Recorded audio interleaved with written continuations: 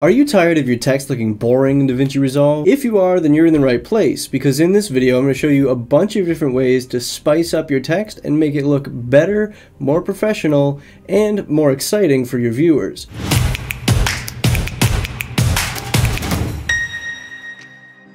We do need a background so that our text shows up better. We're going to be using this clip of the Michigan sky during fall. Haha, just kidding. We're going to be using this clip of the Michigan sky during fall. Doesn't look too much different, but hey, you know, at least this one has trees. First thing that we're going to do is jump into Fusion. We're going to go ahead and space these out a little bit. Drag, there we go. Drag that one over there. And we're going to put a merge between them by clicking on this little merge button and then shift dragging into this line. Or you can break the line and then drag your output to the input. But it's way easier and faster if you just hold shift, drag it into the line. Now that we have our merge node ready to go, we're going to go ahead and drop in our first text node. We're going to go ahead and drag that text output into our merge, and the green means that it will show up on top of whatever the yellow line is. So that is exactly what we want. If yours shows up the other way for some reason, just go ahead and hit Control T and it will flip them. Now with our text node selected, we're going to go ahead and type text in our little styled text box over here. To start with, let's go ahead and click on text so that whatever we add now adds in sequence. You'll see what I mean in a second here. Shift spacebar to open up the select tool menu. And we are going to go ahead and type in TV. There are lots of cool effects that you can do with this TV node. So we're going to reduce the number of scan lines to 0, and you'll see that our text looks pretty normal. I'm going to increase the size so that this is easier to see. If we increase the scan lines, you'll see that they get finer and finer on our piece of text. So we're going to go with something like this, just so that we can have our text look a little bit textured.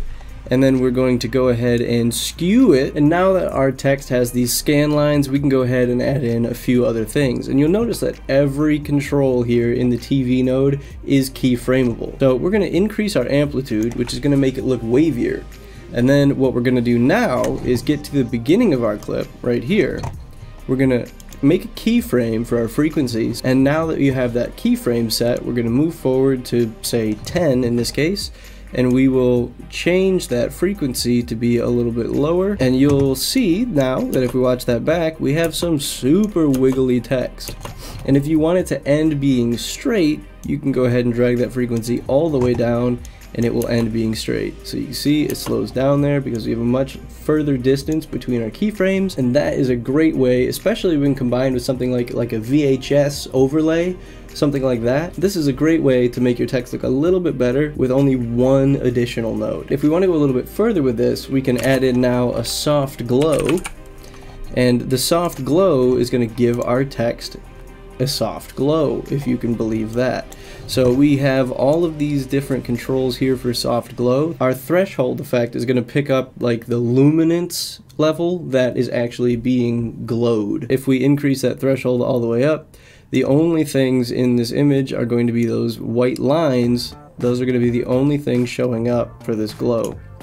And the gain increases the brightness or decreases the brightness depending on which way you go. So we'll make it a little bit brighter. And our glow size affects like the feather region of our glow. These two things together right here, TV and soft glow, make a very nice looking piece of text. And you can put this on a solid color background, you can put this over video, you can really put it wherever. But if we check it out now that it's on our video here, just watch that. You can see it wiggling, the video's playing behind it, you can see through it. It looks much better than if you just had a plain white text. Nobody's trying real hard to get that look. This is a little bit of a step up. Next up, we're going to put some fast noise in here. And fast noise is actually useful for a lot of different things. We're not going to add the fast noise texture, that's for 3D. We're going to add it for just fast noise. And this is actually very useful for many different things. So in this case, you can see that you can still see our main video, but our fast noise here is acting as like a background to separate our text from that main video. So we can affect the detail level of our fast noise, the contrast of it. So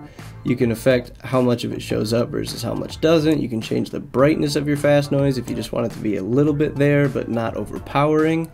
Change the scale of the actual noise itself, and you can change the seethe rate, which affects how quickly it moves. So that's a nice way to get your text to pop off of the background, give it a little bit of a distinction, and we only did one extra node. Next up, we're going to have a tool here that Davinci actually gives us. So we're going to go ahead and navigate up to our effects library in the top left corner, and then we're going to drop down templates. We're going to go to styled text, and you have all of these that Davinci just gives to you that look really good most of the time. But the one that we're going to go for right now is our scramble modifier. This is a great tool for making your text look pretty cool, especially if you're doing something with like a sci-fi type film or something like that.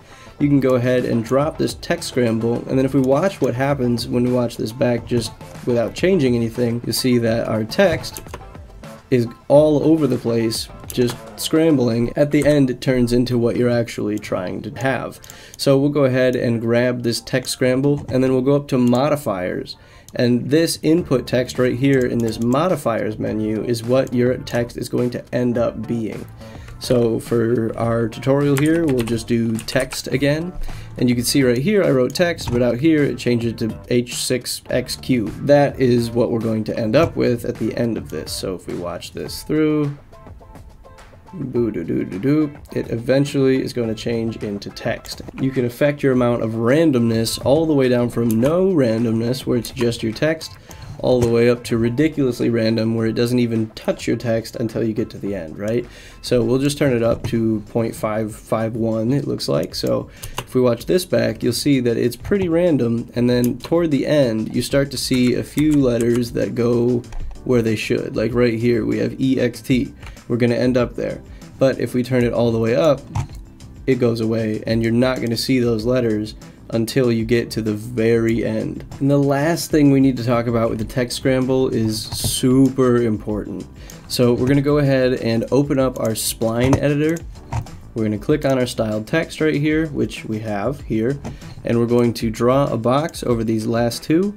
We're going to hold shift and we're going to drag them directly to the left. This is going to, if you look right here and right here, you can watch those move as I drag these. That is going to affect how quickly the code decodes into your final text. So if we go ahead and watch this back, it goes really fast and it turns into the text scrambler animation. So if you need that slower, drag it to the right, need it faster, drag it to the left, and the amount and everything is inside of modifiers and tools. Another thing that you should be adding to make your text look more professional is drop shadows. So we'll go ahead and drag this regular text node into this merge node so that we're able to see our text. We're going to type text again. And the way that I found that looks the best for drop shadow is just to go ahead and Control C, or you can right click copy right here. And then with no node selected, we're going to go ahead and paste this back in, and we're going to add it directly underneath our text in here. We'll get a merge node automatically, and the green one again is going to show up on top. So the one that we want to affect is the bottom one. We're going to go ahead and move that over just a touch, and then we're going to move it down a touch as well. And then we're going to apply some Gaussian blur to it right there. And if our node is selected when we do this, it should just pop right into the line just like that. So with our Gaussian blur, we're going to go ahead and make a little blurrier. And then with our text, we're going to change this text color to black. So go ahead and drag that down, press OK, and now we have a drop shadow on our text. We can still do whatever we want to stylize this text. It's always going to have this drop shadow. But I wouldn't go changing fonts after you've done it. So make sure your chosen font is the font that you do this with, otherwise your drop shadow will look like the previous font, and you don't want that. If you're interested in learning more about Davinci Resolve and helping me to feed this super cute little pup, make sure that you have hit the subscribe button so that you don't miss any videos from me coming out in the future, and make sure to check those links in the description down below, because I'm going to be linking a few videos that are going to help you to get better at using Fusion, which will probably make you more comfortable using these tools that I've shown you today, and you'll eventually start to make really, really nice looking text effects. When it comes to making cool text, you want to know how to use the tools. You don't necessarily want to go and copy just one-to-one, click, click, click, click, click, to make your text look cool, because then if you ever need to do something like that, you're not going to know how.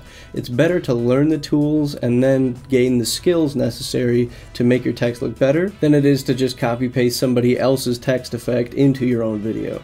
So master these tools, get really comfortable with them, and start making text that looks really good. That does it for today's video. I will see you tomorrow for Fast Fridays.